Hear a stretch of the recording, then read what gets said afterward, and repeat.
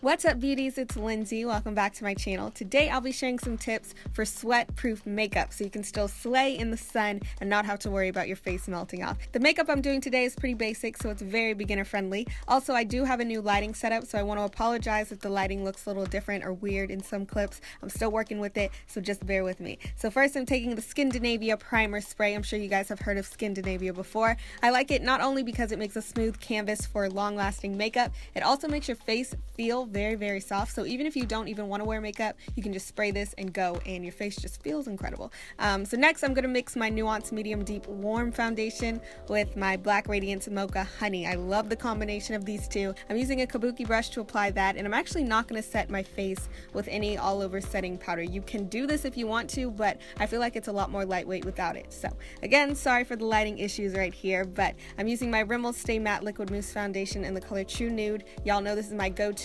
must-have drugstore makeup product, and I'm applying that under my eyes and my eyelid, and I'm just blending that with my finger to warm up the product a bit.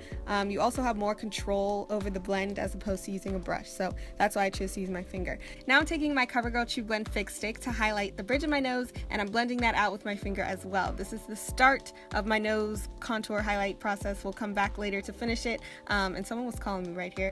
But now I'm gonna highlight the spots, or set the highlighted spots with my L'Oreal True Match powder. And again, we're not going to set the face with like an all-over face powder. You really do not need to.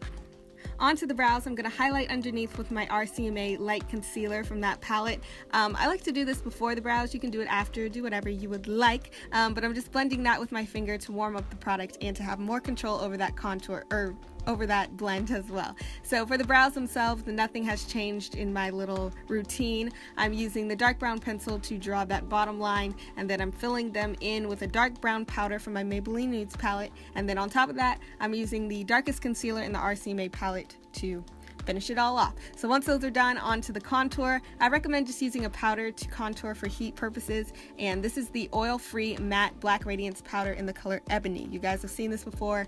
I love it. I swear by it. So once the soft contour is done, we're going to take the bronzer in that Crown palette that I always use, and I'm going to warm up my cheekbones above that contour. A little tan looks really nice in the sun, so we're just going to warm up the face with that and then bring it down by the jawbone as well. For the eyes, I'm keeping it very simple. I'm just taking the Balmy in that Sigma Brilliant and Spellbinding palette, and I'm applying that all over the lid. It's a very pretty, gentle color, so I like that. Then I'm using the Left Crease color in my Wet n Wild Comfort Zone palette, and I'm taking that on the outer corners, or the outer crease, and then bringing that up. The color is a soft golden brown, and I think any shades with golden undertones look really nice on darker skin tones, especially in the sun, so that's why I chose to use that.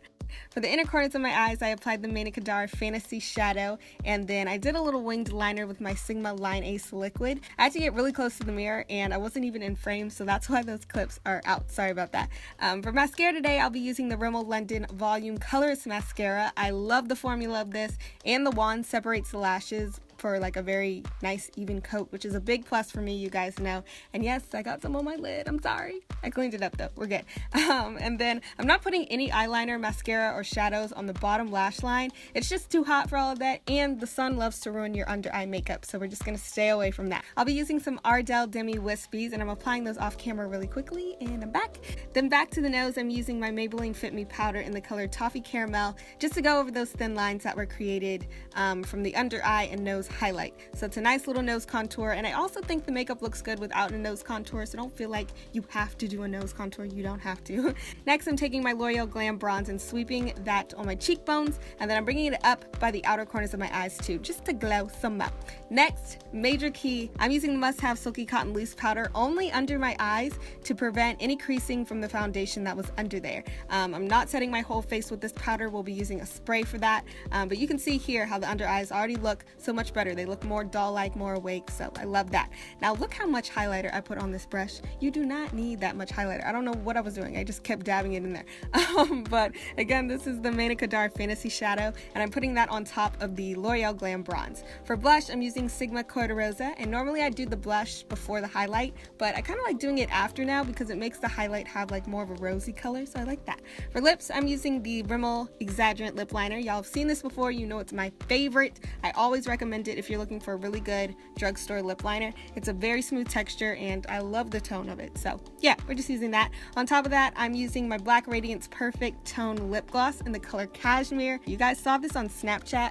Was it yesterday? 2 days ago? I don't know. You saw it on Snapchat. I told you guys to get it because it's amazing. It tastes really good and it looks amazing even without the lip liner. So if you just want the lip product by itself, I recommend that. And if you want to do a matte lip instead of a gloss, another color you guys have seen me rocking is the NYX Lingerie in the color Beauty Mark. That was what I was wearing at the end of my hair cutting video. So for everyone asking, it was that NYX Lingerie Beauty Mark. So once the face is done, there is one final extremely important step: setting spray. This is the SKINDINAVIA makeup finishing spray. Now I don't know if you guys know this or not, but Urban Decay actually partnered up with SKINDINAVIA to create that all-nighter setting spray that we all swear by. I love it too, but I really like this one, just the SKINDINAVIA one itself. I actually used to film with just one ring light, and after about 30 minutes my face would be sweating. I would be sweating bullets. I looked a hot mess. It was terrible. But now I actually film with that ring light and 2 box lights, and with this spray my makeup is not going anywhere. I am not sweating. It lasts all day long. There's actually a really cool science behind your face temperature and how the setting spray works, so I'll link that below if you guys want to read about it. I thought it was pretty cool, really interesting. But yeah, like I said, my face is flawless throughout the entire day. I've worn makeup all day with this spray and I didn't have to reapply anything but lip products. Like if I was wearing a gloss or something, that's it. But the rest of my face stayed pretty fleeky, so I swear by it. I recommend it. I'll have a link to the products and a coupon code below in the description box if you guys want to get your hands on the primer spray and the setting spray. They're both equally important for a sweat-proof makeup look. So I hope you guys enjoyed this makeup tutorial. I know it was pretty basic, but I hope you guys picked up on some tips. Again, all the links are in the description box below, so be sure to check those out, and I'll see you guys in my next video. Bye, y'all.